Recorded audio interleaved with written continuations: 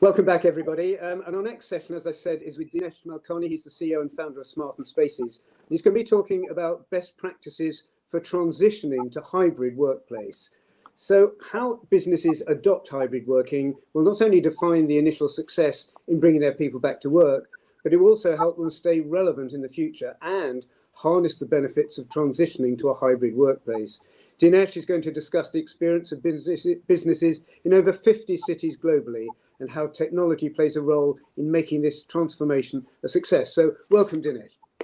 Thank you very much, Thorin. And what I'm going to do is I'm going to take the next 20 minutes just walking through certain learnings and experiences that we've had and then hand it back for any questions that the audience may have. So thank you for that. So I'm going to walk you through that right now. First thing is, by the way, that was an excellent session that we just concluded. And I sort of heard that and I looked at a lot of reports that are out there, right? Whether from Gartner or Mercer or other companies that are looking at it. And there were three takeaways that I've had from all the most recent surveys that I've seen. I think the first is that most definitely, when you look at the new future workplace, you look at the modern workplace, people do agree that, they would like to cut costs. They have a particular portfolio. They want to try and squeeze that up a bit. They want to better utilize it, right? People do agree that hybrid working, in one sense, for the ones that have tried it, is turning out to be, productive from a perspective of being the same before the pandemic or actually increasing it also. Essentially, when we look at it, we do realize that there is a great opportunity in the new workplace to make it hybrid, essentially for all these right reasons, right? And we've been working with companies around the world. We have done deployments over 58 cities now across 16 countries for some of the largest companies, helping them get back to work, but also starting to look at hybrid. And, basically what I wanted to summarize was there are essentially three stakeholders. First is the employee.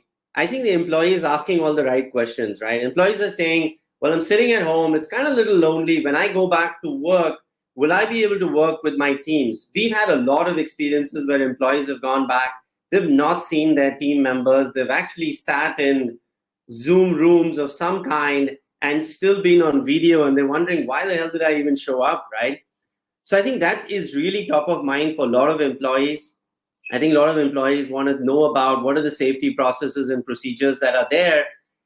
And essentially to the point, when we're sitting at home, directly connected to the cloud, we have all the technology in the world we need because we've got video and other things. Will I have a digital experience when I actually go back to work? That's on the employee side. I think on the business operations side, that's where the hard task is, right? You've got the facilities people, you've got the HR people thinking about how am I going to manage this whole thing that went from 100% people at home to now hybrid, and that seems to be the way to go forward, right? Some companies are saying 60%, 40%, some are saying 3-2, which is 3 at home, 2 in the office, etc., right? So managing that is a huge cultural shift, right? And of course, they want to use technology, but there are a lot of technology decisions to be made. Are there smarter ways in which I can do things? Are there better ways in which cleaning can be provided? What's happening to my footfall? How much food do I really need? Essentially in my cafeterias, how much cost can I save? Because a lot of the CEOs are turning around and saying, you've got to think about cost, and is there a way to be able to, besides offering a digital experience, be able to reduce that as well? And then forecasting what the future is going to look like, right? The business owners, on the other hand, are starting to think about how do I get my teams to work together? Productivity is top of mind for them. Nobody is going to take a risk on their business. So is this model more productive? Can it be more cost efficient? Am I committing too soon or too late? Because we've had companies that started on this journey to put in technology to start thinking about every element of their business almost 3 or 4 months ago. And then we have others that are saying, I'm going to be back in June. Is this the right time for me to be starting to think about these essential areas, right? So based on all the learnings that we've had, we've put together what we would like to call a 5-step success model on how to move from what was fixed to all of people working at home now to hybrid, right? So I'm going to walk you through these 5. So the first is to start looking at your workplace and how is it going to be more collaborative? How is it going to be more productive? Second is digitizing your spaces. The third is automating your manual processes.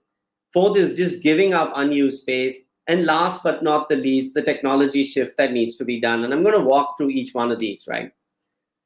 The first thing that we saw, so many companies started out in different ways, and I think they're all gravitating to first looking at their employees. They're saying, before I look at technology, before I look at what the workplace is going to be looking like, let me talk about my teams. I love what was said on the earlier session, right? Getting the right people to work together at the right time, at the right place. And that begins with looking at your resources you have. Obviously, looking at what are the times that you are going to put into place, introducing flexible working days and hours, really classifying your employees into fully remote. We have a lot of companies that are now saying, I'm going to hire talent from anywhere in the world. That's great. They don't need to be coming to the office. They're fully remote. You have others that are saying there are a certain set of employees that always need to be at work. That's their job. And so identifying them is going to be hugely critical. And then there's going to be the bigger chunk, which is the flexible workforce, right? And so they can come in on specific days. They have the flexibility. That's the second piece, which I think is going to be hugely critical. The third piece is, now that you've grouped them into these different buckets, and I would tell you, you got to use technology for that, right? The world of Excel spreadsheets. And it's interesting, when we started to do this ourselves about 9 months ago, we started to write down on a piece of paper. My HR head took a picture and then WhatsApped it. That's when we decided that, look, we needed to build a system to be able to do this, right? The third was then just determining which are the teams and which teams need to work together. Because once you have that, then you'll try and figure out when they sort of come in, etc., right?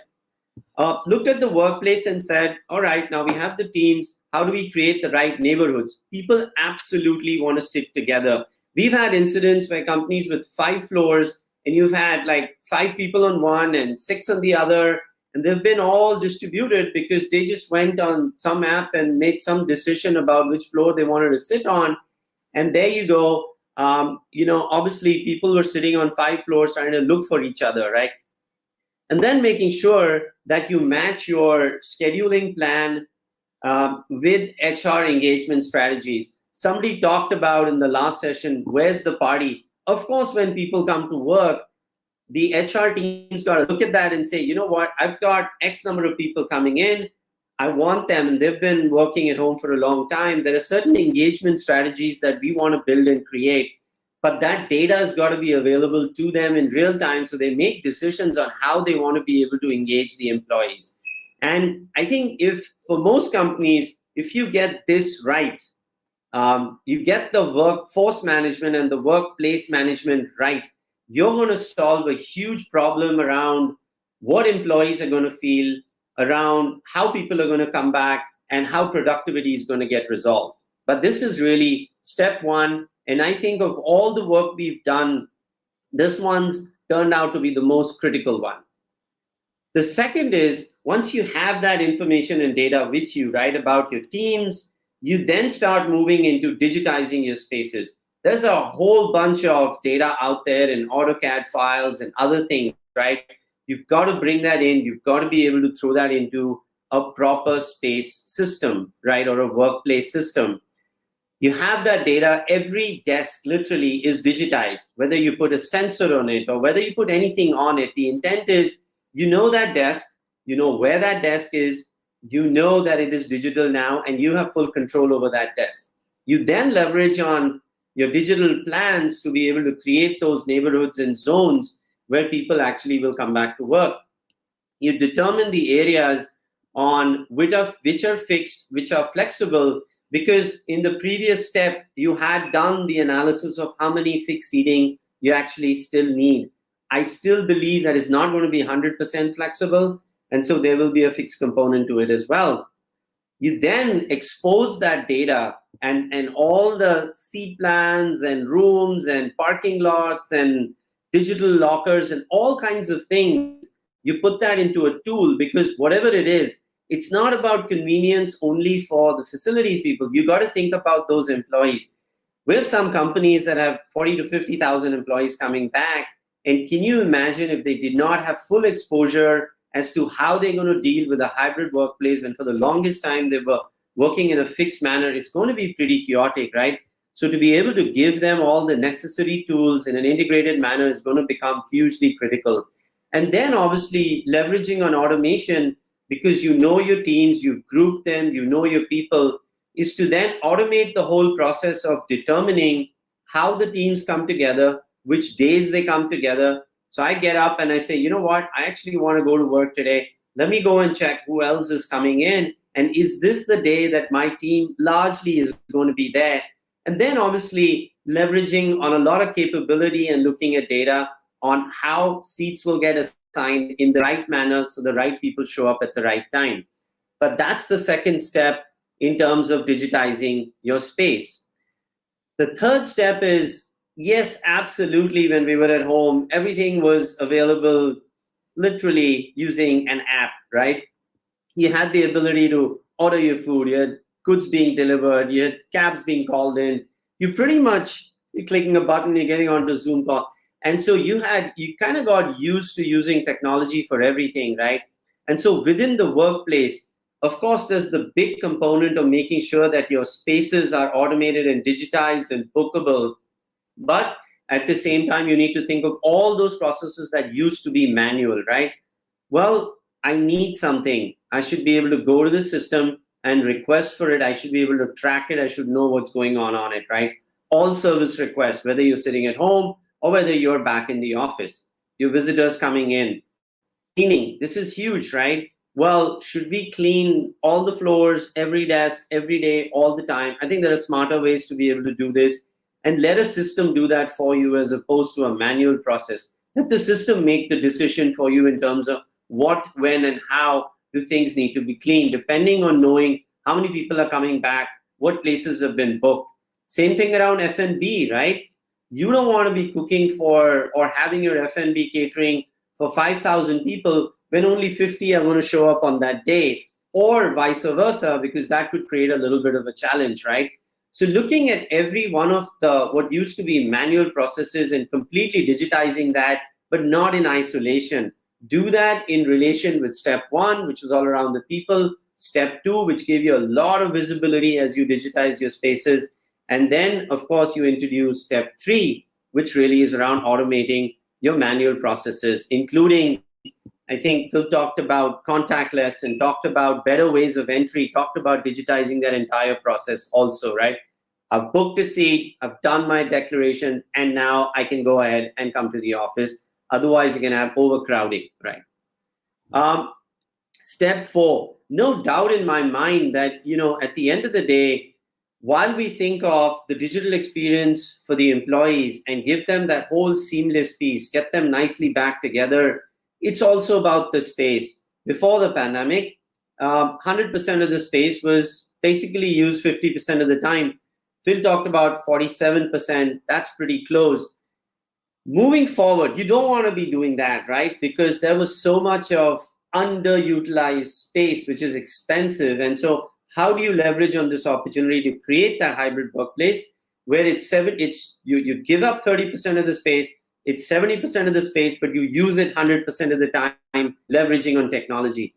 There's a great opportunity for you all to do that as you come back and not wait another few years before you get that done, because, you know, there's been never a better opportunity. And for that, you've got to leverage on technology. I mean, again, space management tools, absolutely, but let's take it to the next level where we talk about scenario planning, right? Let tools to tell you exactly what is going to happen. Well, what will happen if I give up so much space? And will I still be able to fit all my people? How will my teams get impacted? How many can I squeeze in basically at the same time? Do I have alternate locations that people will be choosing, etc., right?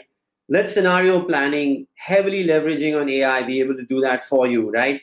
Leverage on sensors to capture the actual utilization. I think at the end of the day, you want to know what the utilization is. And I have a viewpoint on this, right? Well, there are a lot of choices out there, right? And so you've got to be able to choose that appropriately. There are different kind of hardware devices that do different things, but experimenting, learning in terms of what gives you the best return, even from a cost perspective, but at the same time, from an accuracy perspective, is going to be huge also, right? But good opportunity on step 4 after you've done the step 3 to be able to give up unused spaces. And from a technology point of view, right, I've watched this industry on PropTech for the last, I don't know, about 7 to 8 years, both in a large company and basically as well as a founder of Smart In Spaces, right? And one learning I've had is, right, there was a point for point solutions. There were very good point solutions. They would do visitor management. They would do ticketing systems. They would do seat booking. And each one of these little solutions, they would do what they were meant to do. And, that's, that essentially there was an era for that, right? However, today when you think about it, right, basically an employee coming in is going to want a digital experience. And for you to achieve your goals around productivity, around user experience, around hybrid working and unused space, you need to give them a completely seamless experience. As a workplace planner, as a workplace manager, as an HR manager, you need to be able to connect all the dots about what I just described. Otherwise, you'll miss out on delivering the promise that the hybrid workplace has. And so there is, and of course, you need data to make the right decisions. It was hard enough when it was fixed desks, fixed timings. Now completely hybrid, disintegrated spaces, and obviously everything flexible. So the complexity goes up. And that's why I think the shift in the industry, if I were to think about it on the workplace side, is from those point solutions to an end-to-end digital workplace platform, right? Think about right from the time an employee wakes up and needs to make a decision about, well, is it my day to go to work? Do I go in? Do I have a seat? Are my teams coming in? All the way till the time the person comes in, does their, check-in seamlessly, gets a table, gets a room to collaborate, gets to the cafeteria and does all of the different things that are needed, all of that coming together on one seamless user experience.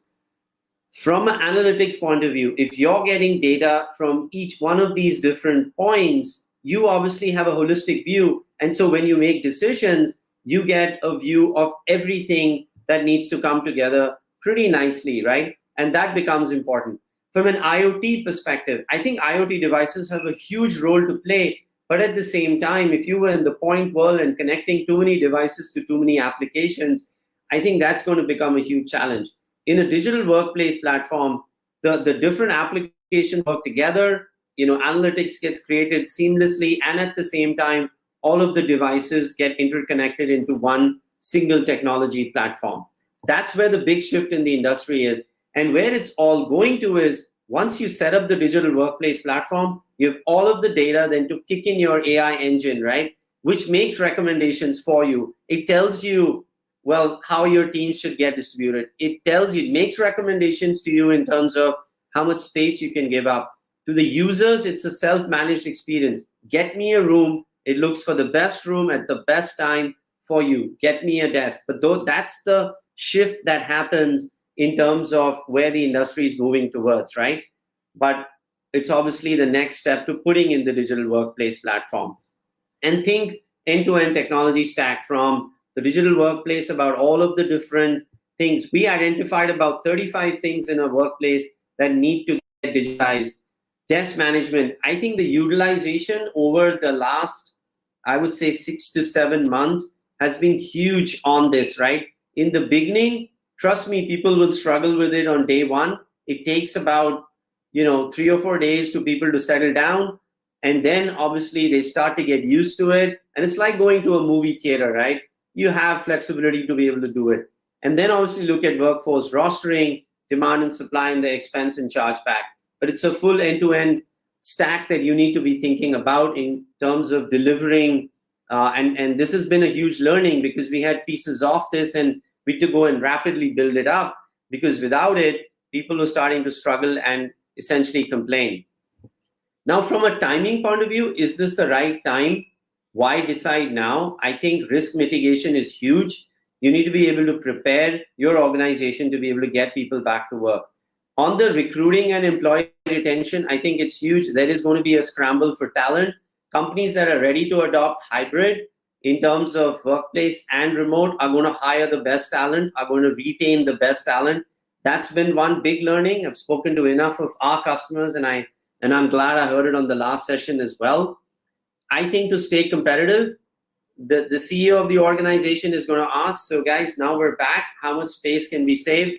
You've got to be ready with that story. You've got to have your plan in place. You should already have had enough data to be able to make those decisions. And last but not the least, you're going to welcome back, in some cases, 100 people, in some cases up to 100,000 people. Really doesn't matter. But the shift to the human-centric workplace is real. And they should see a completely, sort of connected strategy, a connected workplace, and a fully digitized workplace, because that will determine how successful you are in the hybrid space. So these are the learnings that that we really had. I'm going to stop presenting here, and I'm going to open up for any questions that may be there. But let me stop sharing my session right now. There you go. Thanks. Any questions that anybody may have, you can put it up, and I'd be happy to take that from you. Hello, Dinesh. Thank you very, very much for that. That was terrific. Are you hearing me here? Yep, I am, Torrent. Thank you. So we've got a few questions, but I thought I'd ask initially, can you do it in stages, or is this a big bang thing that you've got to prepare for and then go on one day? No, so Torrent, we've seen everybody take this in stages. A lot of them went, they wanted to learn, they wanted to test, and I always encourage everybody, right? Test it, learn from it, put it in one location, and then scale it up. And that's worked very well for a lot of sort of companies around the world. Even from a deployment point of view, they will look at areas that are very relevant today, and then eventually, but you sort of have to plan that whole thing up front. Otherwise, you land up in the middle of the journey and you'll realize, like, oops, I could not move forward, right? So. Thank you. So Raymond Chan has said, I think any tool will need AI as its backbone, because ultimately you want the system to learn by itself what it's seeing and recommend how to do the right size, the activity spaces most utilized, and so on. And he says Dinesh is right that scenario planning will be a valuable draw in selecting two. So do you want to comment on those two aspects? No, sure, Raymond. And thanks, Raymond. And so look, starting out small is good, but when you start to look at multiple locations, when you start to put all of this in place, you will realize there's a lot of data coming out, a lot of analytics coming out. And so getting to a tool that can help you make that recommendations, you can always override the recommendation, right? But at least there should be a recommendation in place. And because sometimes you're a little bit worried about making too many changes, build those scenarios out. Let the tool tell you what will happen if you make those changes a little ahead of time. Otherwise, you'll get it done, and then you may be challenged moving forward. So completely agree with Raymond. And are most companies actually on this journey now, or are they all still thinking about it and dithering and not really sure what to do? So look, Torrent, we have, it's interesting, right? This is happening globally. I think for once, I think there's some global alignment. We have done more than 250 locations now around the world. Every one of them has moved towards hybrid. And they have been through this journey, right? And that's why I kind of wanted to put it together in the 5-step framework, because at the end of the day, many of them started by just putting in a tool and didn't realize that people would show up and wonder, like, where my teams are. So we started to rearrange things out. But I would say a big percentage of people are have had some form of deployment. Many are at the stage of making decisions. And of course, I would say there's still a bulk of there that are just learning, but will make decisions basically, so. That's great. Good. Well, thank you very much. That was a terrific session. Thank you very, very much indeed.